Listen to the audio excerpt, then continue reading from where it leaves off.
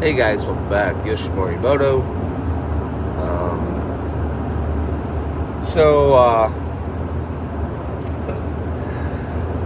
the other night I was at work and I got stopped by a lead hand. Pretty much they were questioning their integrity. And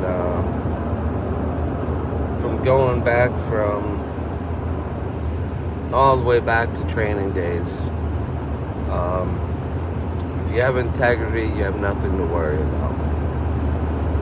If you don't have integrity, nothing matters.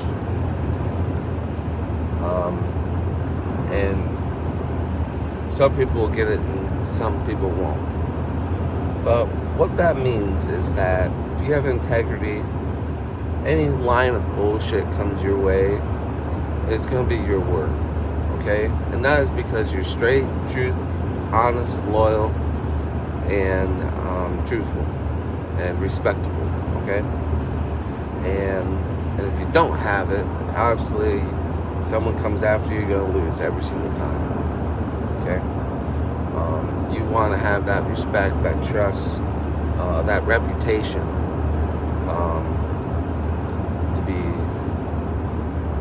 to have that integrity of that character. So anyways, this person's integrity was on the line, and I didn't know what all pertains, but I just said kind of like, you know, you can't be who you're not. So if this is the type of person you are, then I guess you don't change. But if this is the person that you want to be, then I guess you're going to want to change. But, you know, it's your job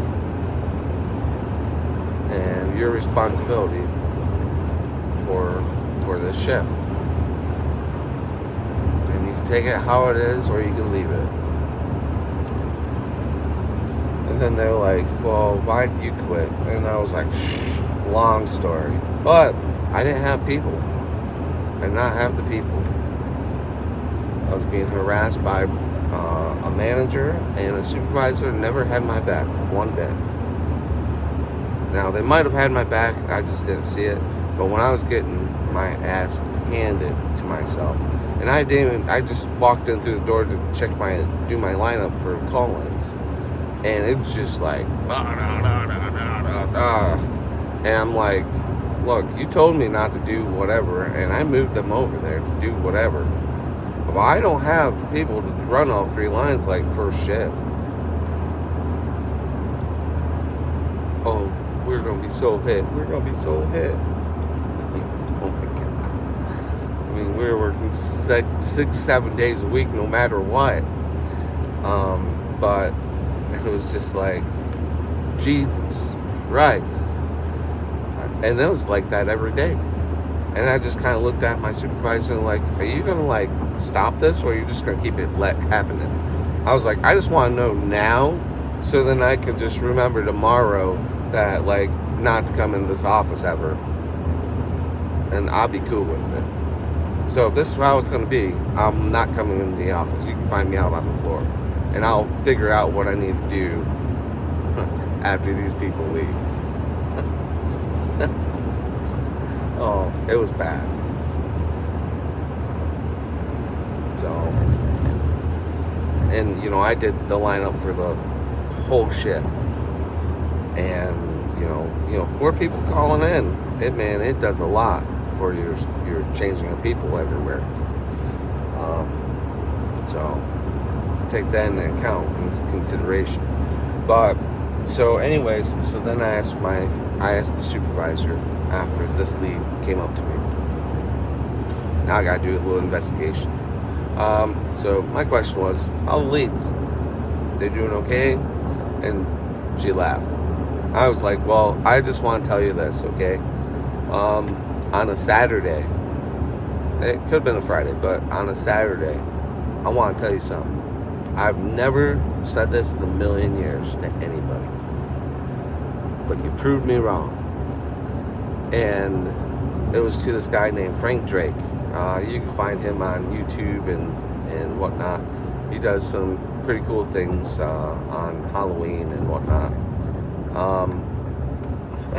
That's hilarious. But anyways, so I was like, you know, I told him he proved me wrong, and he's a good lead.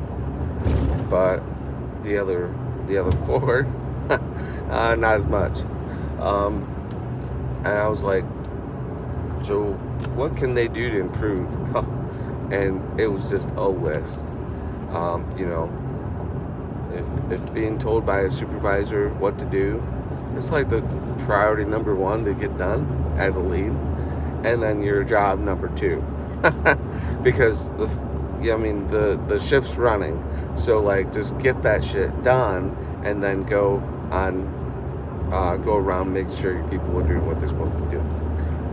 If it took you an hour, it's okay, because you got other leads walking around for you. So yeah. So then I was like, okay, well, this certain person came up to me and was bitching because their character's in check and it's not looking good for them. And they're like, well, depends on who it is. And I was like, I can't really say who it is because then it'll come out. And I don't want to be like cutting in between other people, but I just want to know, you have character, or you have a character or integrity issue with certain individuals? And she says 1. So I'm like, okay. Then I'm like, now I know who it is, so I gotta go to their direct supervisor, which is the other guy. And so I'm in the lunchroom, eating my lunch now, after all this been passed. And I was like, do you have a problem with, because they walked in and went and got a Snicker bar or something. I was like, do you have a problem with a lead in particular? And he smiled at me and goes, well, I got 2 that are terrible. And I was like, okay, well, have you questioned in someone's character? And he just looked at me and he goes, so what'd they say? I was like, well, they gotta take additional 4 more classes on Allison and blah blah blah, and that, you know, they just are whatever. And then he looked at me and goes, well, they're supposed to take like 24 classes, and I just gave her another 4. And then another thing too is, like, on that Friday, okay, we're supposed to treat everyone fair. All right, so we got our PPE books that we got to fill out and make sure that the whole shift is wearing the proper PPE. All right, so she gave someone shit, and I mean shit, for not wearing earplugs. And then the next person, they're wearing them down over here, and she was like their best friend. And I was like, no need to say anything more. I totally understand. That character has been proven right there. You cannot treat people different in your position. I said, you know that, I know that, everyone else knows that, okay? You're a man of power. You're in between production and the supervisor. You're the middleman. You have to keep a level playing field and keep their best interests at heart. That's it. That is it. You are supposed to protect your employees, okay? And I'm going to tell you something. If you give someone else shit for not wearing their PPE, you give the next person shit for not wearing their PPE. There's a reason why we wear PPE. So we don't lose our hearing, we don't lose our sight, and we don't lose our fingers, okay? Or get serrated cuts or anything like that, or lacerations, okay? That is why we do it and what we do it for. And it's just like, wow, really? Keep the level playing field. If you're not fair, then don't be in that position, because you have to be fair on both sides. Okay? You gotta give the person benefit of doubt. Okay? Well, they're doing their job right. If you're not seeing it. And then you have to investigate.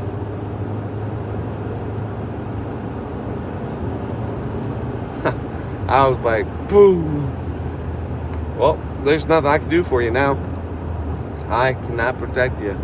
You are terrible as a lead. Terrible. But there's ways to get you better. And number one, you have to change the whole aspect of you. And I hate to say it like that, because you're not a fair person. And now you need to know how to be fair. And that's the hardest thing. What is fair in life? And there's nothing that's fair, okay? There's nothing that's fair. But you have to be level, okay? It's just like, you know, yesterday, all right? I'm tool and die, okay? And I have an engineer that's a manager, okay? And we're getting hard marks on this new die, okay? Lead check wasn't done by the previous person, but I came in, lead checked it. It was, numbers were off on the south side. So I ended up moving some things down and able to get the part level. But yet I was being questioned if that was going to keep the same part, just by moving one detail and moving the up and down mandrel to be parallel to the plane. And I got questioned by that and be like, really, is that going to really work? Well, if it don't work, then it is what it is, but we have to troubleshoot, right? And I'm going to tell you this right now, is like, I'm not changing nothing.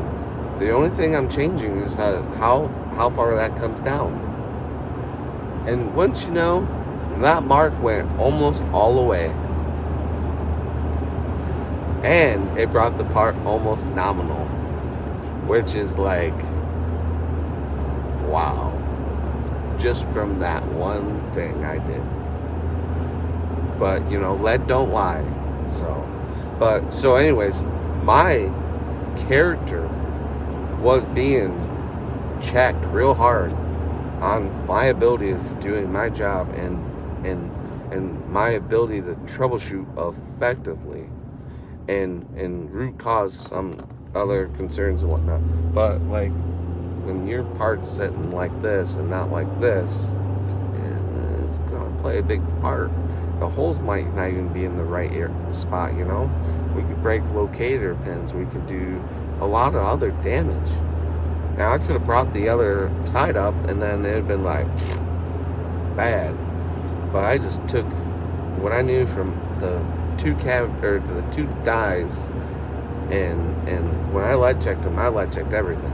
I just wanted to make sure that we were sitting gold on this new set of details, and we were not. We were hitting hard. And so I was like, well, when this comes out, we'll take 7,000 from top, 7,000 from bottom, and call it done.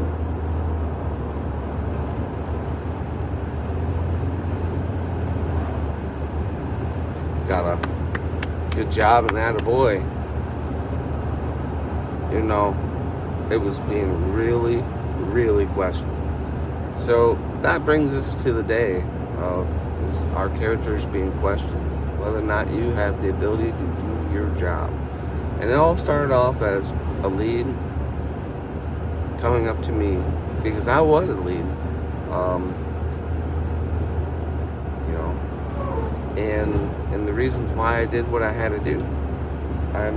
I'm very good at what I do, and when I get attacked and bullied and everything I work, I find something else different, because I'm not going to be bullied and I'm not going to get attacked, and I shouldn't be on my defense all the time in this place, you know. And yeah, maybe, and I think maybe I wasn't a good lead, or maybe I wasn't, or whatnot. But my reputation as a good lead, everyone knows me in that plant that, wow, he was fair, he was understanding, and he really made my career here. Because you know what? I've never said they couldn't do anything. They didn't amount to anything. You know what I mean? They could be anything they want to be there. You're just gonna have to put in a little bit of work. Okay? You learn the process, you learn the business, and you're gonna go far. Look at me. I went from a temp, production associate, to lead hand, right into skilled trades. Now, I'm not gonna say it was a struggle through it all, but it was. It was a challenging and experience, and it was crazy because, you know, that revolving door between supervisors and production associates are just what it is. I mean, no one can ever say, you know, you have to stay here and work. No one can, because you have to do what you got to do. Okay? I'm not a slave driver. Will never be a slave driver. But, you know, I have a job to do, and that's it. And, you know, I treat it like a business, like my own business. And some people don't have that mentality. It's to make money. You're not there to make friends. Okay? You're not. I don't care if anyone liked me. I just did the job to provide money for everybody. And while doing it, getting paid. Really how you have to treat it sometimes. But like, I mean, there has been people that would stab you in the back and set you up for failure and whatnot. And you have to overcome all that. You have to overcome all that. And I think I did a well enough job to say I successfully completed tasks and unachievable goals. And yeah, I've been burnt a couple times by a few individuals, but I'd never let that bother me with them. But I'll tell you this, I'll never hire them in my own business. Ever. And that's just being fair. Now, there's some people I'd hire, but I would never let them know that. And the reason why is because they have a perfectly good and stable job. So, but that's my my session for today.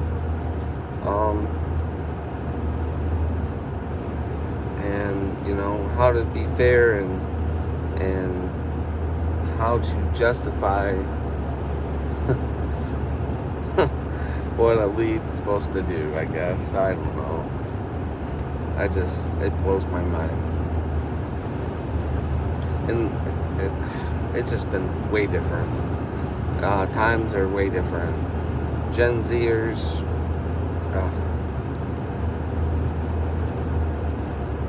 can't work with them. They can't relate. And a millennial. I get along with everybody. These 18 or 19-year-olds, man, they've been babied. Snowflakes. I mean, snowflakes. Cry about one thing. Oh my gosh. I mean, they just didn't go their way. You gotta talk to them like a child. Oh, it's sad. Sad. There's other people that are like, they just like own it. But you know what? They probably weren't coddled.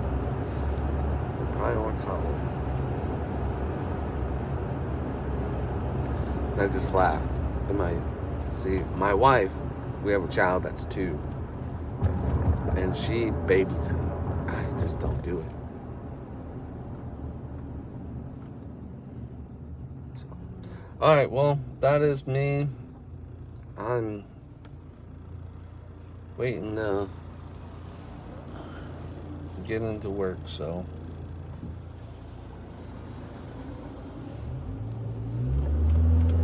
adios.